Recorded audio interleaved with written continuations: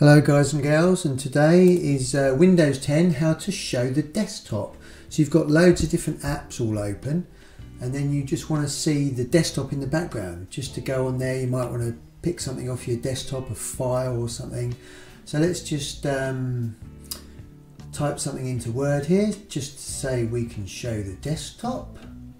And now what you need to do is you go right down to the bottom right hand corner. There's a tiny little bar. Right click on there to bring up some options, and you've got show desktop or peek at desktop. So left click and click on show desktop, and it will now show the desktop in the background. And now you can open up the rest of your apps, but you don't actually need to do these individually.